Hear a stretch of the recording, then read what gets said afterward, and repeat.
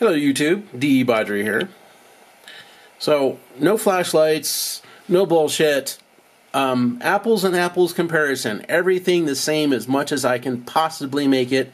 The only thing that's different is the LED. So, legit CREE XHP70.2, Chinese XHP160. 4 CREE LED elements, 16 Chinese LED elements of the same size. Both have the same gauge wires, both are glued down to the same heatsink, both of them end in XT60 connectors, so all that stuff is the same. Same thing on the other end.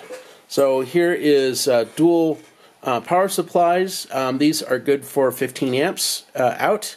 They are adjustable down to about 2 volts and up to about 60 volts with a 60 volt maximum input, and they each have an XT60 connector on them to plug into those. Their input side, which is back here, they both come out to the same XT90 connector, which goes to this XT90 connector to this Meanwell 48 volt power supply. Good enough. I don't actually need to have a 60 volt in to make this work. 48 volts in is just fine. So what you will see on these two displays is the same voltage going to 2 LEDs, and you'll get to see on here as well the amount of current draw that they take.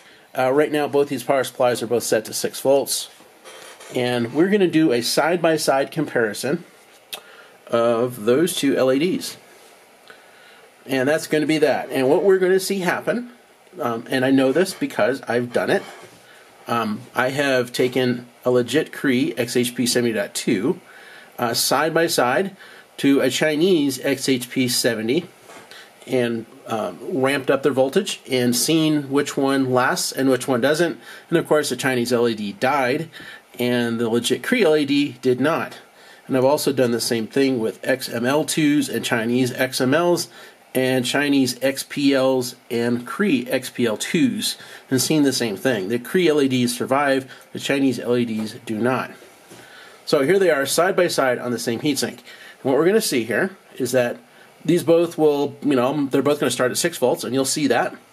And we're going to see them both light up, and then I'm going to adjust like to 6.3, 6.5, something like that. And we'll see them both get brighter. And at some point in time, this guy is going to start burning out. It's going to get dimmer. Its LED elements inside are going to start delaminating. Things like that. Probably a silicone dome will lift off. I don't know exact details, but I'm just saying those are the sorts of things I've seen in the past. Whereas this guy here, it's going to love it. It's just going to keep eating more voltage and more current and getting brighter and brighter and brighter.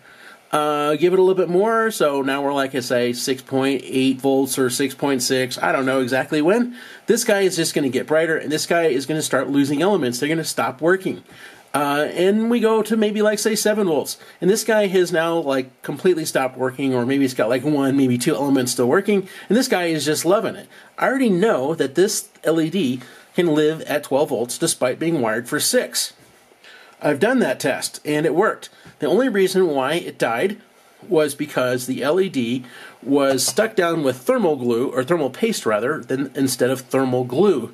So both these LEDs are curing right now. They have thermal glue under them so that they will stick down and stay put. And the thermal glue is good for like 500 degrees Celsius or something, a lot, basically. They won't come off no matter how hot those LEDs get.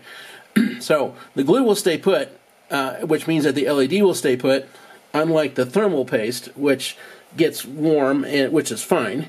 And then it gets soft, and then the LED lifts off. And that's exactly what happened when I tried to run a 6 volt LED at 12 volts. It simply got quite warm, and the thermal paste, got soft, and then the LED lifted off, and then immediately went to thermal runaway, and of course the LED died. That's going to happen to anything, but stuck down to heatsink, nah, it's going to run for a little while. So this test is literally going to sacrifice one of my brand spanking new XHP160 flashlights. And we're going to watch that guy die and that guy live. So that's it. Hope that everybody enjoys that. It's going to come soon as that thermal glue sets up.